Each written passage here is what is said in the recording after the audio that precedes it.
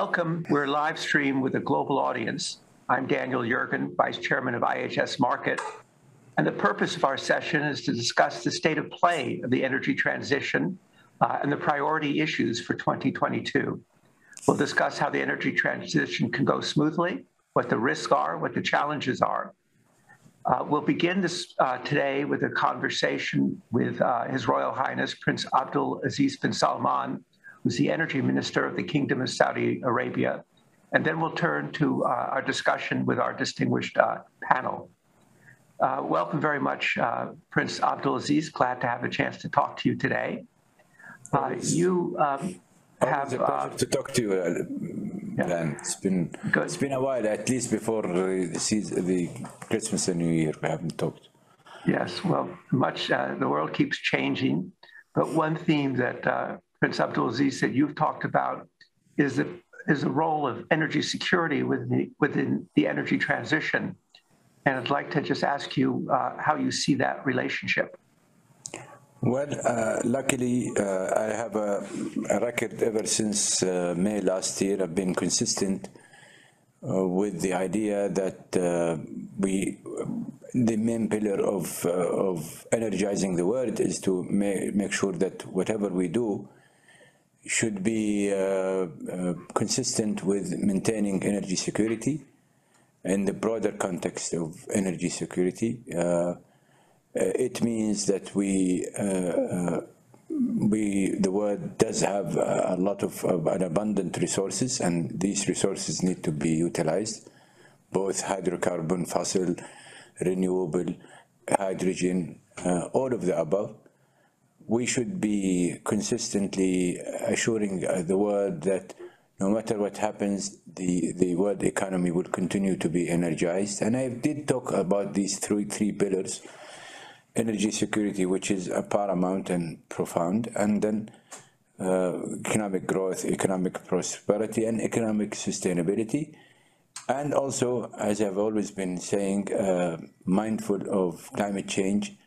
These three pillars cannot be forfeited, but one of them could be forfeited for the others. I think the world has the competence, the capability, and the willingness, I hope, of working together where we can achieve these, maintaining these three pillars, because without them, I don't think we will ever reach any of our targets, be it on energy security, be it on sustainability of growth of the world economy, and be it also making good of all our promises when it comes to climate change. Let me pick up on that. Clearly, Saudi Arabia is, of course, the forefront as an oil producer in the world and contributing to the stability of the oil market. At the same time, Saudi Arabia has been taking major steps in terms of energy transition, in terms of the Saudi Green Initiative, and I'd like to hear how the Green Initiative is playing out. Well, the Green Initiative is much to do with what is pertaining to do in Saudi Arabia. Then we have the Middle East Green Initiative, which is another initiative which we want to make sure that not only ourselves, but even the entire region will be at work trying to deliver targets and maintain our commitments as a region with the support and help of others within the region and outside the region. Our green initiative is the main pillar of it is the circular carbon economy. We've been advocating that ever since November 19, and this is way much before the crisis or what happened to the oil market or what have you. And we've been consistent with that. We believe that the world had warranted us a great approval in the form of both G20s in 2020 and 21. We are trying to demonstrate that the 4 R's of the circular carbon economy will deliver us all of the above. It will deliver us energy security because it does not get into in the facetious discussion of what energy source should be of use. You know, I was in just 2 days ago in Abu Dhabi Sustainability Week. And I did and will continue to repeat, we should not be picky and choosy about what energy source one country should use. I think it should be left to all countries to choose their own fitting choice based on their national resources and national abilities. We want to make sure that the whole world congregate, and I'm at pain to make sure that our message is loud and clear, that we feel that circular carbon economy can deliver all of the above when it comes to the real issue and the real cause. I believe, and I hope I'm not wrong in my belief, that we are all trying to congregate around the idea of reducing emissions of all greenhouse gases. And we should use every tool in the kit and even create any new tools in the kit to deliver us that target and that hope. If we are to do that in honesty, we have to be honest about, are we really trying to achieve that goal? Or are we trying to take that hope as a pretext to try to start choosing that we should get rid of hydrocarbon, or should we get rid of fossil fuels? We are going to be working with everybody when it comes to unabated hydrocarbon, unabated fossil fuel. I think we need to work on these things, and we need to deliver on these things. We need to make sure that we create the right environment for green and blue hydrogen. We're willing to work with everybody. Circular carbon economy requires also being so much more innovative about recycling and reusing. And this is a fundamental issue also, because we'll find out that CO2 will be a material as opposed to something that we will try to find a way here or there to get rid of it. But even if it is, the notion of remove is paramount in the circular carbon economy. Again, carbon sequestration, carbon utilization, carbon capture, and creating sinks is paramount. If you look at all the initiatives of the Green, what His Royal Highness the Crown Prince Green Initiative or Mideast Green Initiative, they all speak and talk about not only our commitments to do that at home, but also work with others to deliver these ambitions within the Middle East, and even broader, because as you may have heard, Dan, we already plugged ourselves in the methane initiative.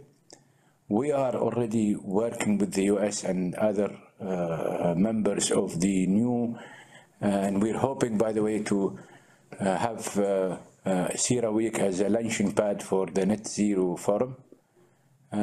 We did it willingly and voluntarily because we believe that we have serious efforts that we can showcase, and we are not different from anybody when it comes to being conscious about the environment and conscious about delivering us a good result when it comes to mitigating climate change. So, Prince Abdulaziz, can I just ask you how would you define for this global audience the circular carbon economy?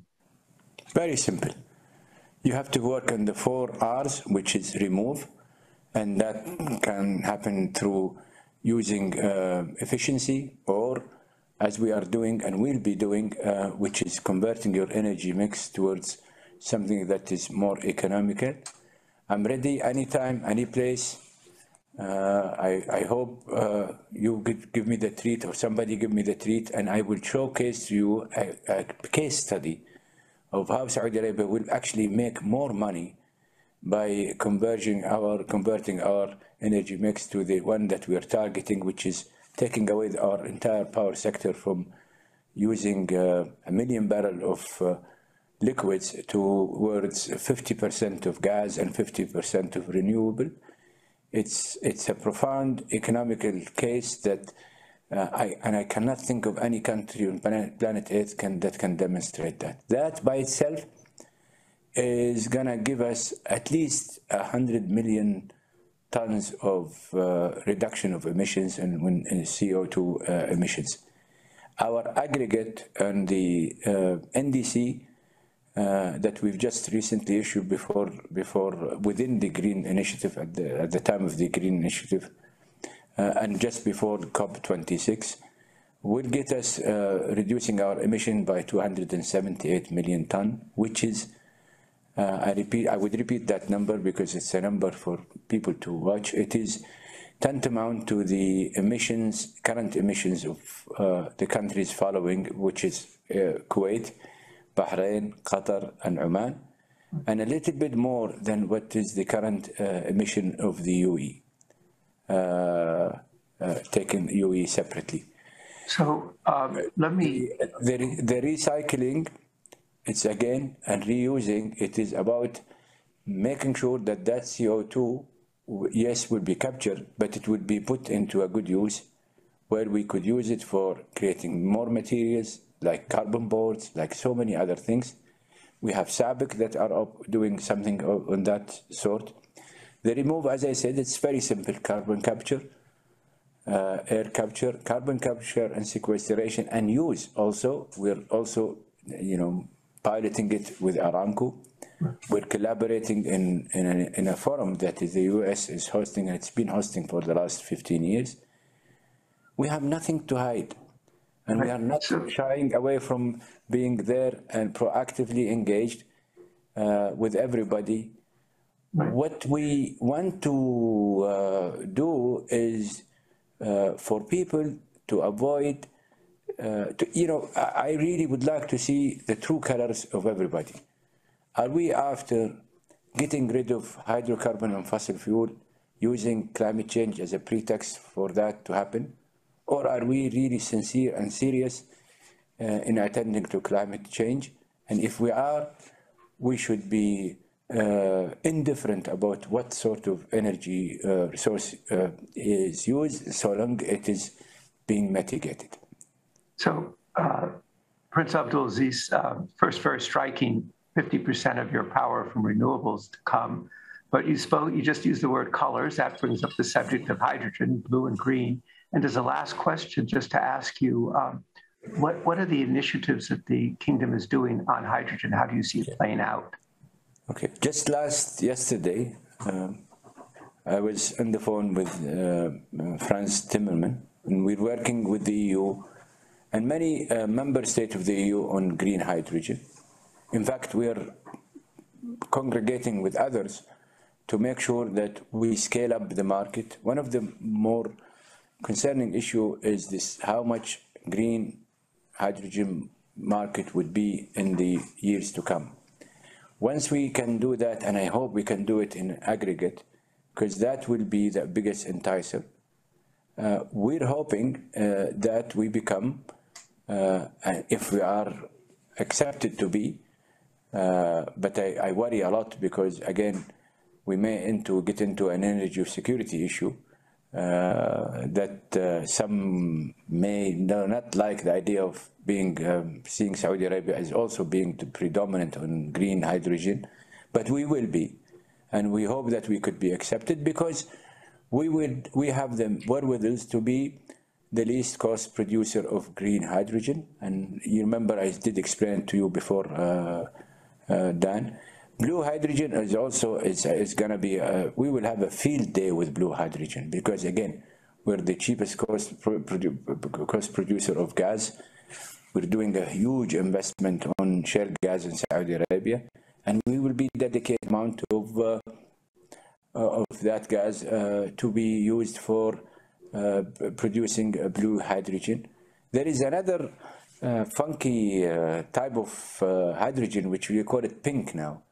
And hopefully when we do our nuclear investments, who knows, we are recruiting, by the way, young Saudi ladies that they are happy to see that pink coming along. So in their time, hopefully, you will see a Saudi pink hydrogen being produced somewhere in Saudi Arabia. Right. It's odd that we call it pink rather than yellow hydrogen, but that's the terminology. Prince Abdulaziz, thank you very much for joining us today for this Davos 20. We are very conscious of being taking care of our female new recruits and new cadets, and we're becoming, as a country, an extremely well emancipated society. Well, thank you very much for joining us today for Davos 2022. Look forward to seeing you in person. I'm glad to see you today. We've been talking with His Royal Highness Prince Abdulaziz, the Energy Minister of the Kingdom of Saudi Arabia. And now, following on that discussion, we turn to our panel discussion for a global view on energy transition. From China, we'll have Chairman Björn, who's the chairman of State Grid. From the United States, Vicki, who's the president and CEO of Occidental Petroleum. And from Europe, Björn Rosengren, who's the president and CEO of that technology powerhouse, ABB. And I guess I'd say from the world, Dr. Fatih Birol, who is the executive director of the International Energy Agency. So I'd like to welcome all of you to our discussion today. Begin with Chairman Shin, State Grid. State Grid is the largest utility in the world, the second largest company in the world, and this year is spending 580 billion RMB, almost $100 billion, just this year on its capital expenditure. Chairman Shin, we're very glad to see you. State Grid has a carbon peak, carbon neutral plan. Can you describe how that plan works? Thank you. Dear participants, dear guests, Happy New Year. First of all, I would like to thank Dr. Schwab and thank the BF for inviting us to participate in this forum. And this is a very important opportunity for us to learn. We know that in September 2020, President Xi Jinping has made China's carbon peak and carbon neutrality commitment. And this actually pushed the acceleration button of the Chinese energy transition. In 2021, China added more than 100 million kilowatts of solar power and wind power. And it is estimated that by 2030, the installed capacity of wind and solar power in China will go beyond 1.2 terawatts. As the largest utility, State Grid will act as an industrial leader, an innovation advocate, and a bold pioneer in energy transition.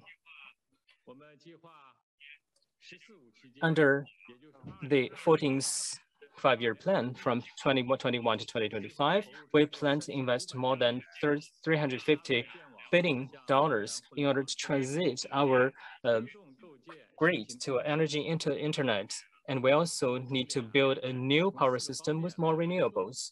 We will promote the energy transition in the four following aspects. First of all, we will build a grid interconnectivity in order to handle the grid connection of renewable energies and large-scale distribution of renewable energies. We adopted a centralized and distributed renewable energy development plan. We know that the energy base in the west area and the loading center in the east area, between those two, there are at least 1,000 and 3,000 kilometers. So we need long-distance electricity power transmission. Furthermore, in order to develop the wind power and the coastal area, we still need the support of the state grid. That's the reason why we are focusing on strengthening the interconnectivity of grids and also the optimization of resources. Currently, we have built 29 UHV ultra-high voltage projects. The longest transmission distance reached 3,300 kilometers. We also have transmitted more than 240 gigawatts of electricity across the region and provinces. By 2030, this number will rise to 350 gigawatts. Secondly, through the system adjusting ability, we will be handle the problem of mismatch and also handle the intermittent and volatile nature of renewable energy. First of all, we have been building a pumped storage hydroelectricity station. Currently, we have built or we are building 63 pumped storage facilities.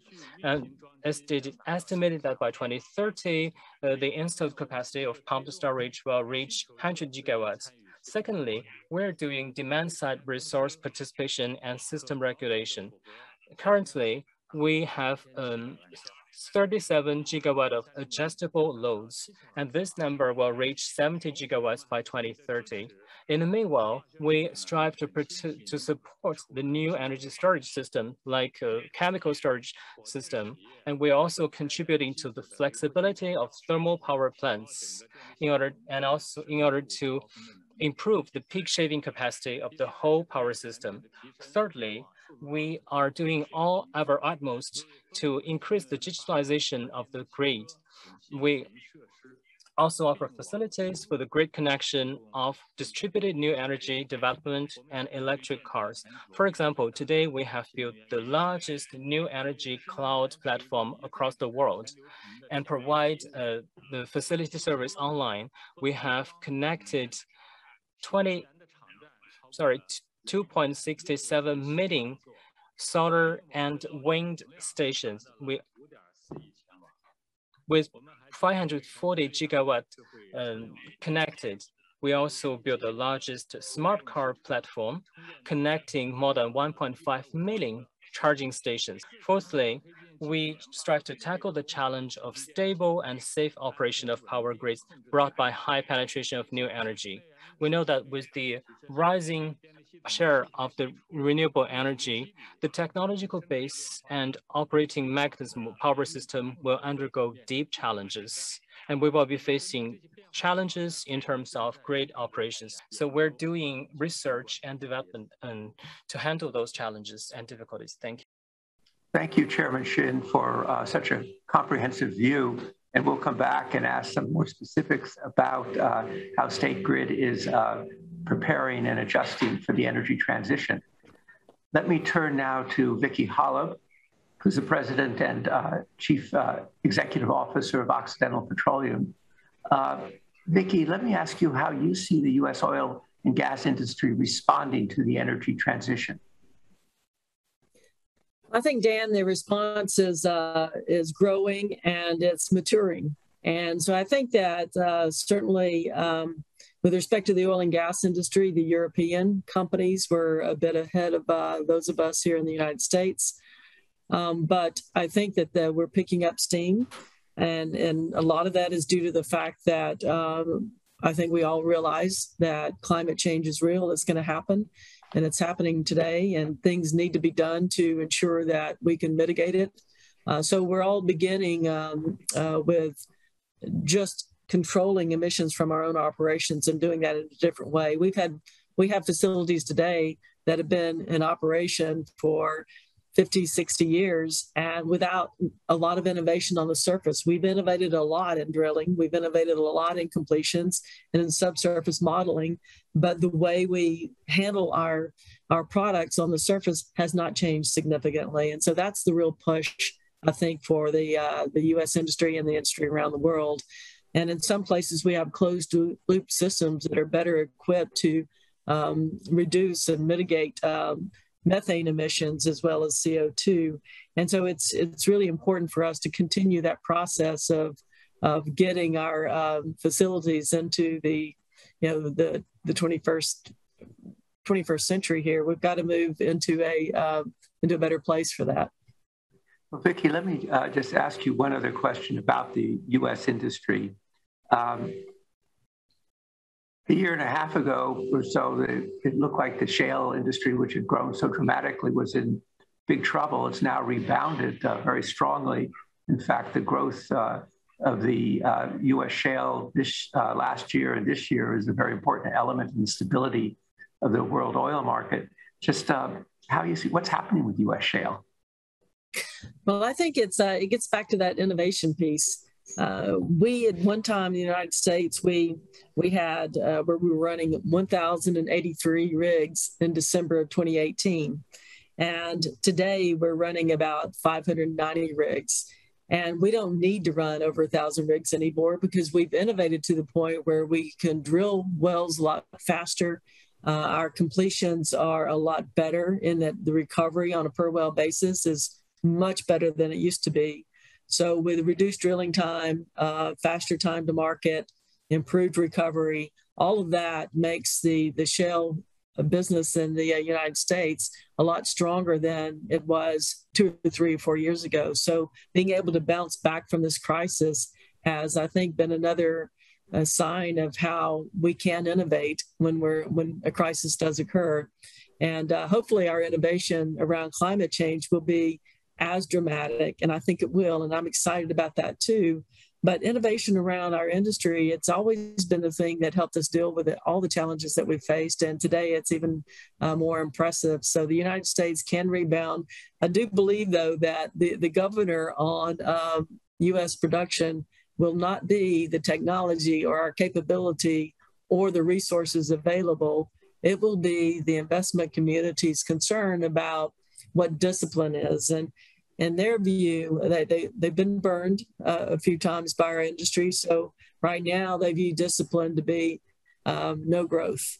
And the U.S. can grow and deliver good returns and deliver value to the shareholders, but we've got to prove that.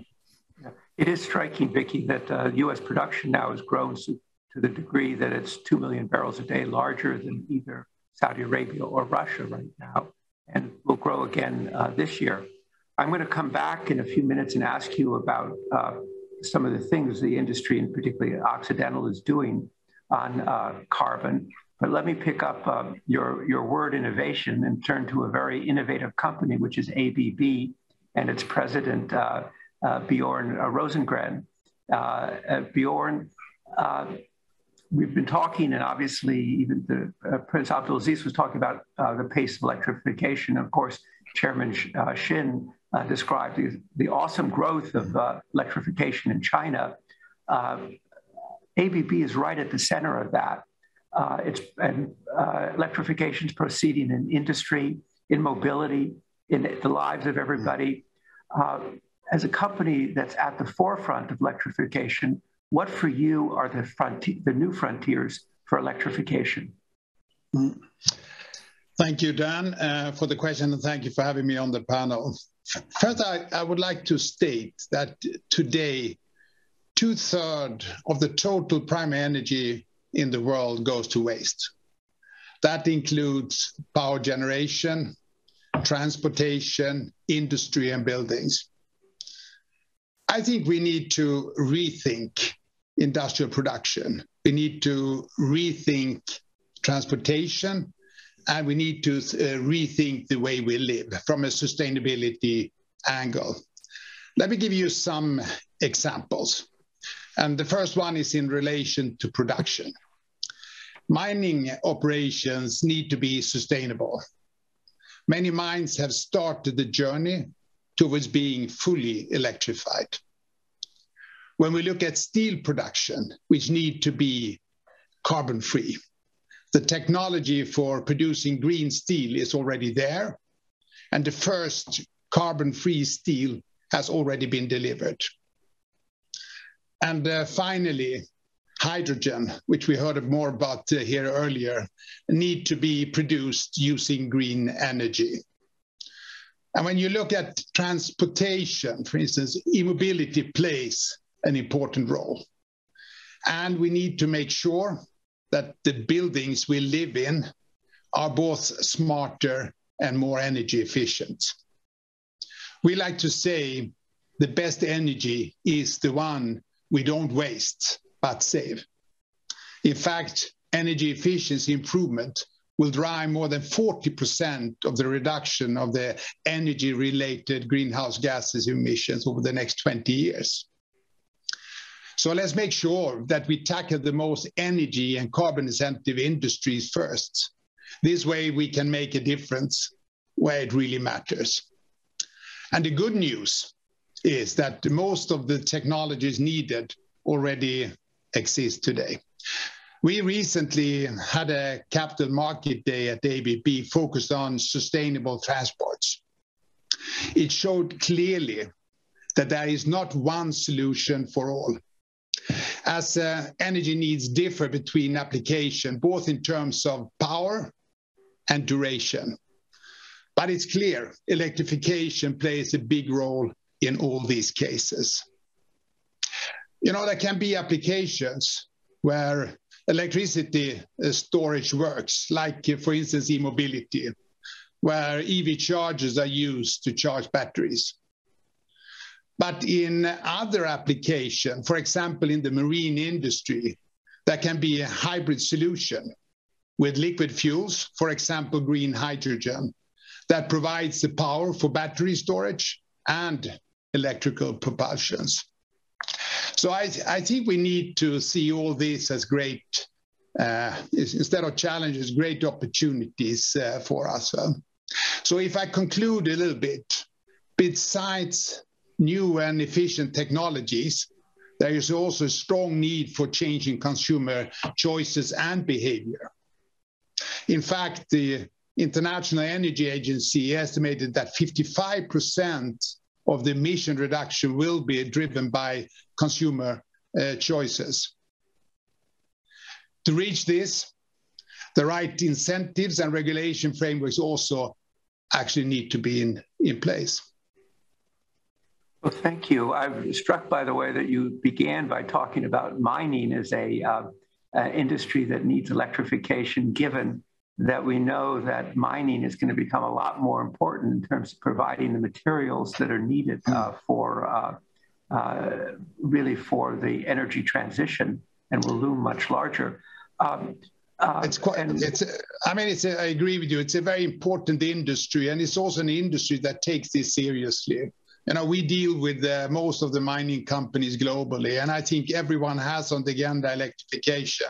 I mean, it's all the equipment you are using that presently are using diesel fuels in the operation, but it's also the power generation you need, you know, to power the mining operations. And I think more or less everyone has the electrification on the agenda. So it's important, and it's going to be an important industry that takes this move going forward. And as you know, energy efficiency has been called the fifth fuel because you think about it as an energy source. And I mean, I think back to the original work I did when I was at the Harvard Business School. That was the focus of it. ABB is at the forefront of this. But as you said, there's a lot of opportunity there. As you look at it, what are the biggest challenges to capturing that fifth fuel, energy efficiency? You know, I personally believe that that is going to be one of the most important, because we have so many big installations. Let me take an example. There are about 300 million electric motors today operating in the world. And only 20% of them are actually equipped with what we call variable speed drive, which make them more efficient. They're using the technology that are there.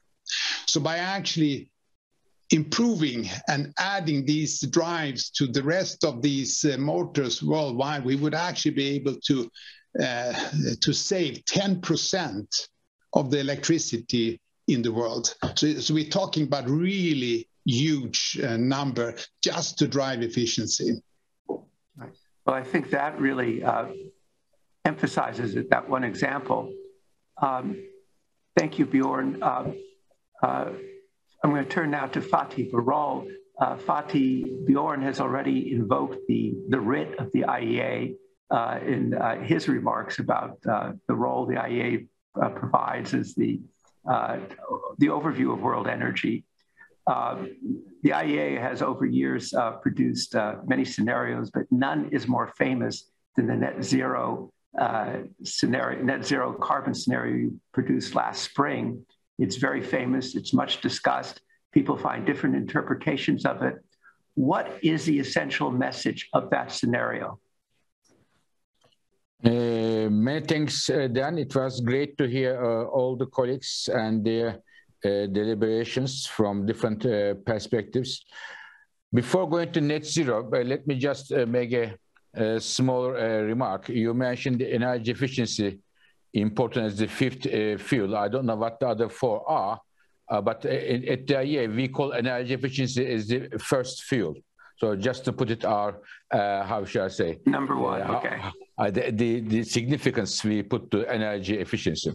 Now, Dan, this is you are right. Our global net zero roadmap is very famous for the overwhelming majority of the international community. It has been embarrassed, and today many governments around the world, from India to Chile, from Indonesia to South Africa, many European countries are asking us to this global global roadmap, to make it domestic for them.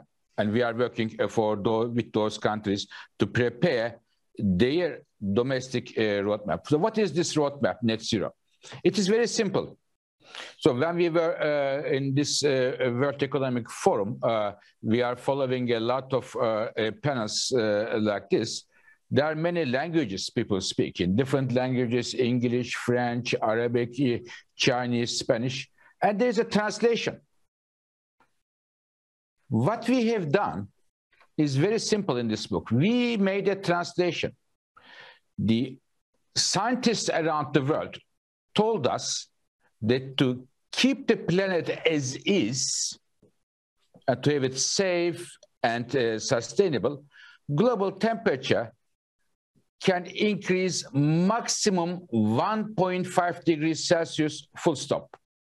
And this is the overwhelming body of the scientists around the world who are all respected by the IPCC. So what we have done, we have translated this 1.5 in order to reach that target. What steps need to be taken in the energy sector? We did not say it is easy, it is difficult, it is likely, unlikely. We said these have to be done. And when I look at our analysis, as somebody who makes his hands dirty with data every single day, to go from today, 80% of the energy coming from fossil fuels to a net zero emissions by 2050, it requires a Herculean effort. Herculean effort. Very, very difficult. But it is not impossible. Now, we have two choices. Either we continue to use unabated fossil fuel, coal, oil, and gas, and live with climate change, much more frequent and extreme weather events, or, very simple, we change the way we produce and consume energy. We have these two choices. And at the IEA, we said if we want to reach 1.5 degrees, this and this steps have to be taken. For example, coal, 2050, you don't have unabated coal, basically, from a major number one fuel Fatih, in the electricity. Fatih, for people, same for oil and same for gas. Yes, Dan. For people, this is a global audience. Not everybody will know what unabated means. Can you define unabated?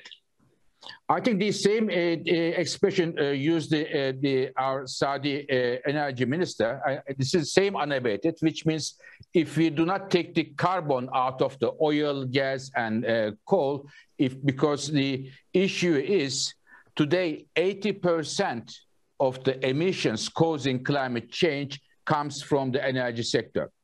Without fixing the problem in the energy sector, we have no chance whatsoever to fix our problem. And one good technology here is, of course, carbon capture and sequestration. Then one final thing here, I wanted to, perhaps it can be a good pass to the other speaker.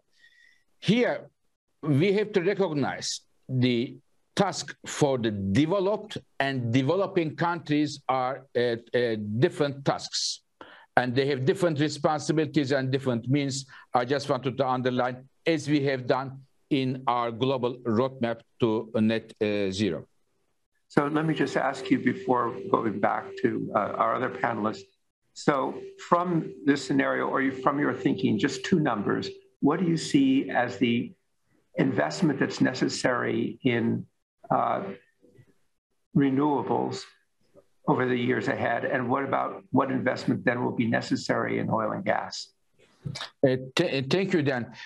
For the clean energy, it is renewables, carbon capture, nuclear, energy efficiency. For all of them, every year, the world has to invest about $3 trillion US, and today we are investing about $1 trillion. So there's a 1 to 3 gap.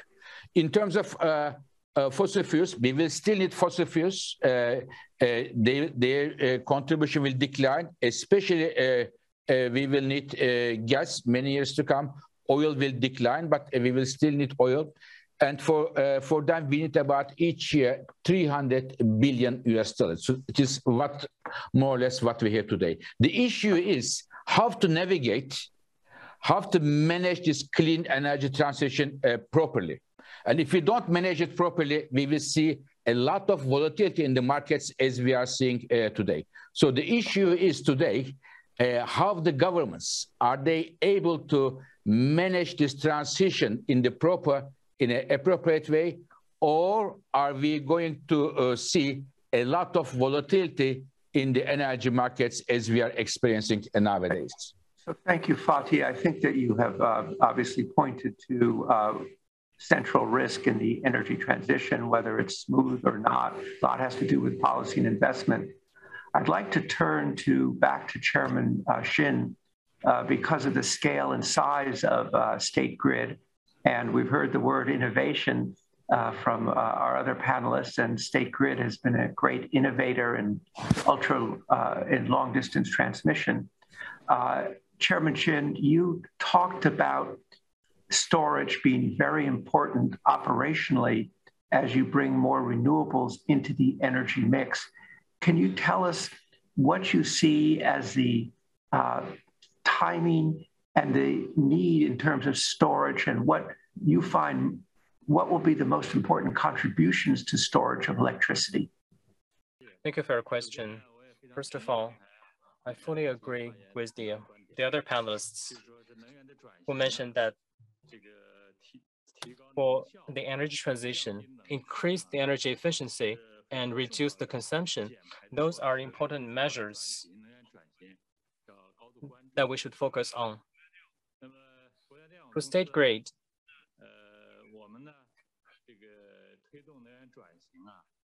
we have been actively promoting the energy transition.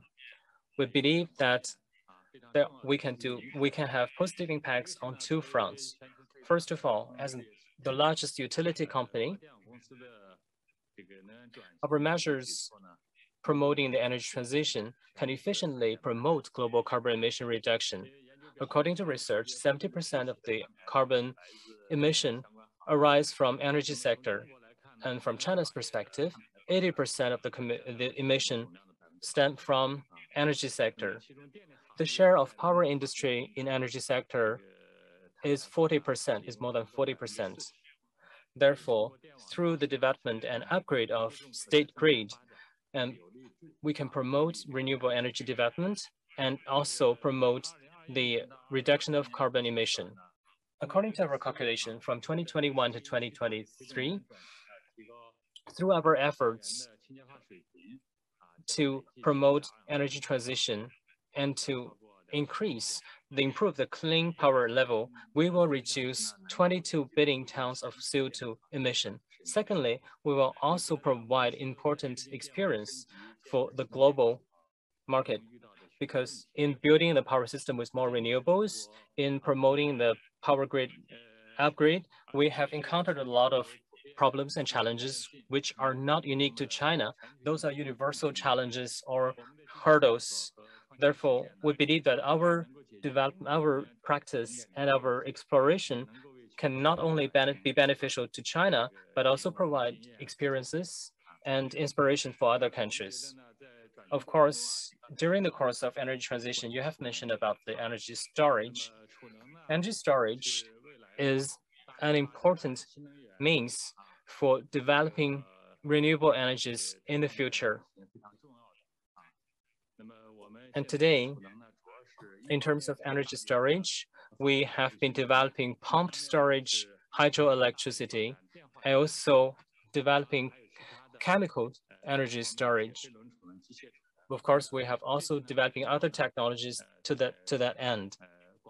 Those technologies are undergoing research and development and pilot trials.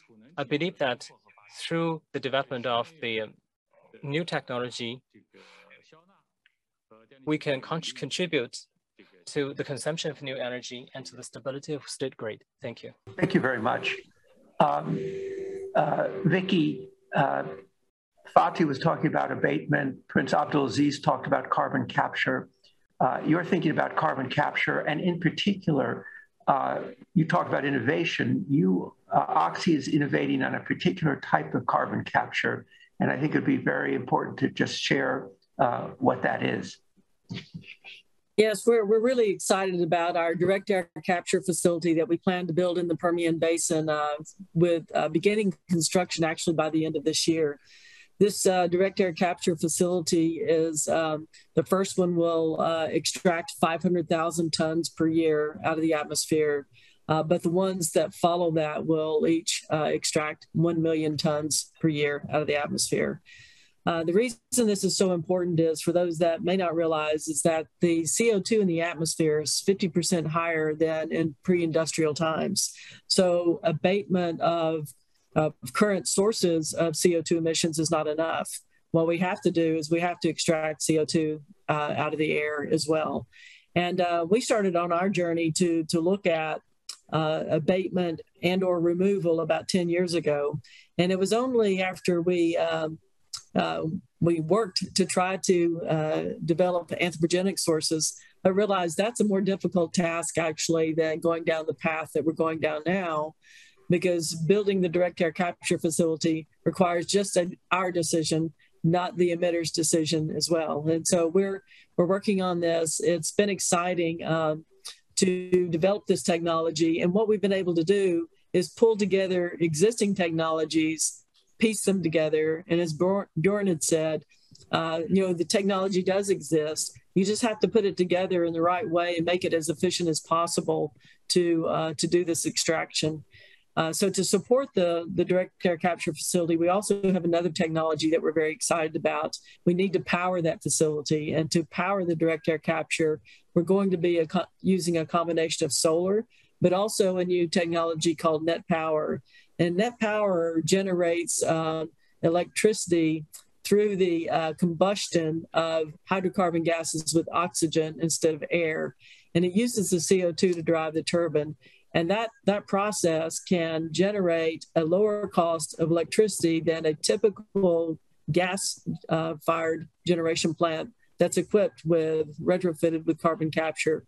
So this will be competitive to that and better than that, in that it's otherwise emission-free. It captures the CO2 as a pure stream, and then we can use that in one of the three ways that we're contemplating using CO2. And we can use it in our EOR operations, and that's why we're making this big push, is that if we can use CO2 in our EOR operations, that enables us to leverage our experience, our expertise, our assets, and our infrastructure. So it makes it more affordable. And over time, what we are trying to help the world to realize is that the last barrel of oil produced in the world should come from an enhanced oil recovery reservoir, because that can be a net zero or net negative barrel of oil. It's very similar to synthetic or biofuels. And as Fatih was talking about previously and in the past, some of the comments he's made is that we really need to get more production out of the reservoirs we have today, rather than going and developing sources that are in pristine areas or in areas that are much higher cost. So use of CO2 enhanced oil recovery is one way to do it, converting it to products. We're also, because we have a strong chemicals business, we're also working on technologies to convert the CO2 that we capture to bioethylene, which will be a big win for our chemicals business. And then pure sequestration in areas where we don't have the ability to use the CO2 as products. And we're advancing that and really excited about it. Thank you. So I'm going to ask a last question to Björn. Björn, you mentioned in your remarks that a lot of energy efficiency will really depend upon customers or consumer choices. And the consumers in your case are industrial firms, customers. You mentioned the interest in mining, and you mentioned those 300 million motors around the world. To what degree do you find industry responsive and focused on capturing energy efficiency that you can deliver to them? Thank you for the question. Yeah, I believe that the most industries today have this highest up on the agenda, both to make sure that the present operations are efficient enough, and then managing the transition towards more renewables or low carbon society. So I think it's more or less, we see this, of course, that we are supporting our customers, and the impact we actually make is help our customers to be more efficient, but also to manage this transition. And of course, we see requests coming up in all type of industries. And from a personal point of view, I think it's a quite exciting time for our company, but for every other company that need to transform. Thank you.